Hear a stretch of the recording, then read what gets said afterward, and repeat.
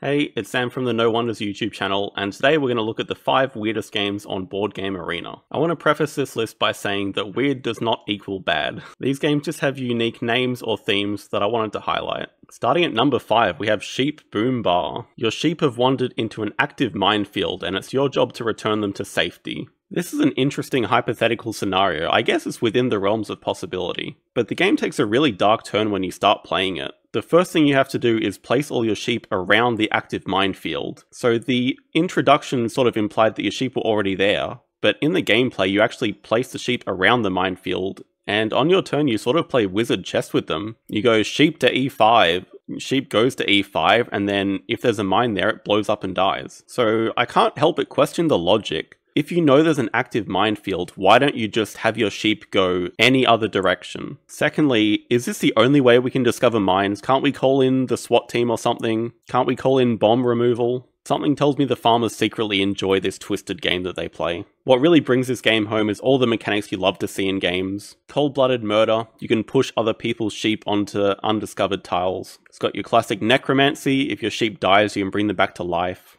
And of course superhero sheep. At number 4, we have Pugs in Mugs. I mean, I have a lot of questions.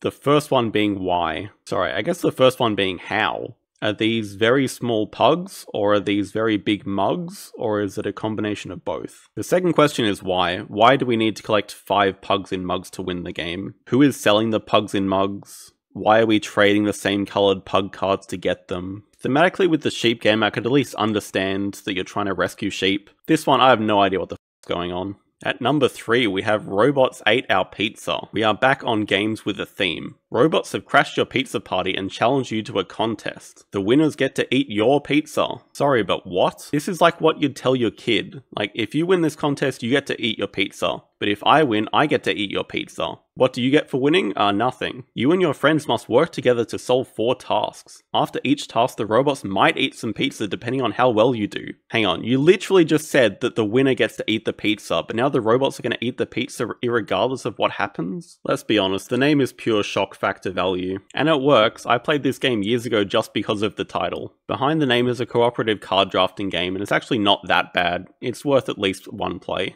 At number 2, we have Dinosaur Tea Party, and this just kills me. The very first line of the description is that you've been invited to Dinoton Abbey. Such a terrible pun. The gameplay is quite simple. It's like a slightly more complex version of Guess Who, which they say makes it a good family game, but I'm not sure. I think it could really go either way. It's definitely a game that your kids could enjoy, but at the same time, you could definitely scar your kids for life with some of the dinosaurs that appear here. Like, whatever this thing is needs to be burned alive, like just get rid of it. We have a couple of honorable mentions before we get to number 1. First one being Grund, a self-described war game in which you control groups of kids, and there's this weird looking cat that roams around the board and messes with everything. So yes, fun for the whole family. Second honorable mention to Auntie Mildred's list of random tasks, which is actually a social commentary on how all board game themes are stupid. But it does not diminish how weird this game's theme is. And it also features one of the best box arts of all time. Why is Auntie Mildred in a sombrero? If we were doing a list of top 10 box arts again, this would easily be in the top 3.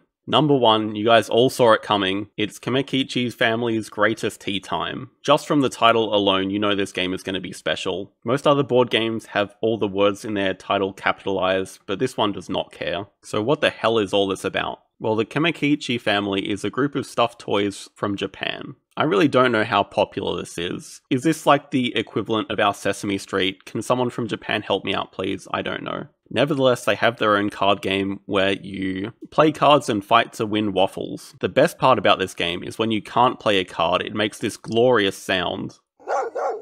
And it's the only game I've ever seen where the how to play section has an eye roll emoji in it. This cannot be topped. This is cute.